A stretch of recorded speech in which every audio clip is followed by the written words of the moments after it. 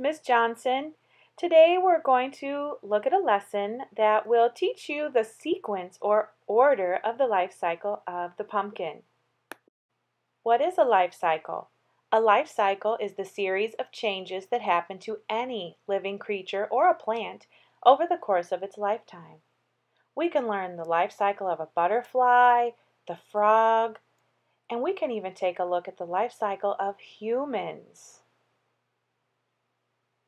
Here you see the life cycle of a baby who's born, grows older, becomes an adult, has more children, and their children begin to grow up. And that would be the human life cycle. But today we're going to focus on the pumpkin life cycle, and there are 6 stages that we're going to learn about, starting with a seed and ending up with a beautiful plump pumpkin for your fall. Stage 1 are seeds. If you've ever carved a pumpkin in the fall, you know that there are lots of seeds and pulp inside of each pumpkin.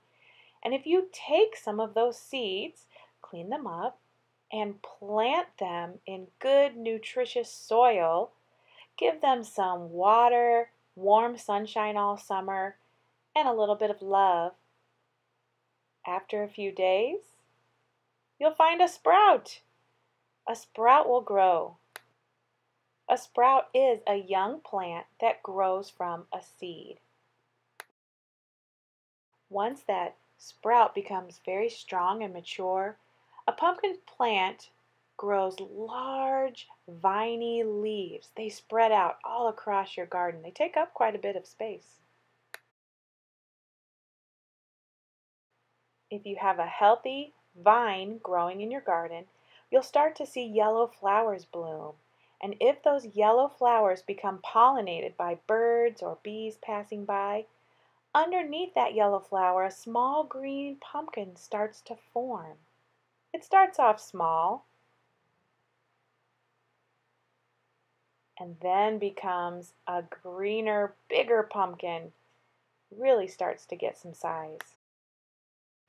Stage 6, we find a large orange pumpkin growing on our vine. So let's review our pumpkin life cycle. We start with stage 1, the seed, which grows into a sprout, a young plant, which gets even stronger and longer into a vine with large leaves. We start to see yellow flowers that get pollinated, and a small green pumpkin forms, which grows in sunshine into a large orange pumpkin. There you have it. Now you can define what a life cycle is and explain the steps of the pumpkin life cycle. Go ahead and rewind the video and take notes if you need to.